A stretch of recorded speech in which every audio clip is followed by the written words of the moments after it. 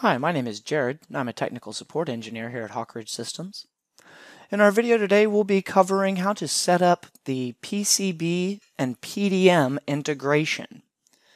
In order to begin, first you need to download the appropriate material. You can do so at the website on the screen.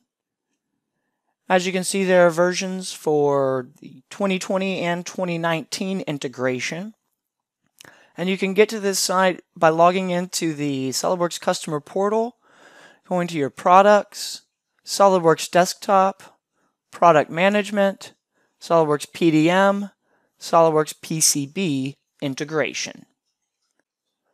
Once the file is downloaded, you should have a zip file which you can then right-click and extract all in order to create the extracted version.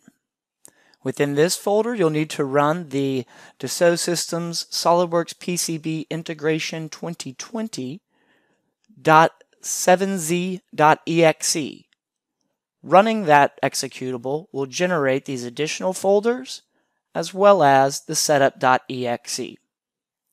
Once those have been generated, go ahead and run the setup.exe. On the opening page, choose Install. Once on the opening page of the wizard, click Next to move through the wizard and finish the installation.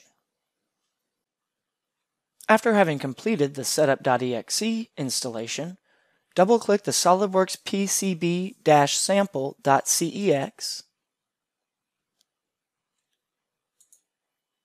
and then you should see the SOLIDWORKS PCB integration add-in.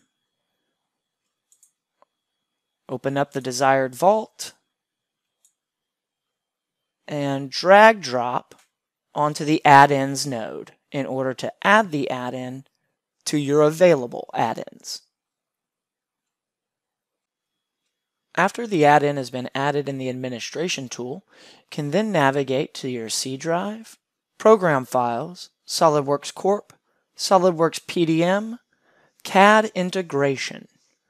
Within that folder, you should find an install PCB add-in.bat. Shift, right-click, and run as administrator. Once the .bat file has finished running, you can then launch SOLIDWORKS PCB. You'll notice within your File menu, you now have a SOLIDWORKS PDM option flyout, where you have a number of the basic commands and functionality for integrating SOLIDWORKS PCB with SOLIDWORKS PDM. Thank you for watching, and please feel free to subscribe to our YouTube channel at www.hawkridgesys.com for more knowledge-based material.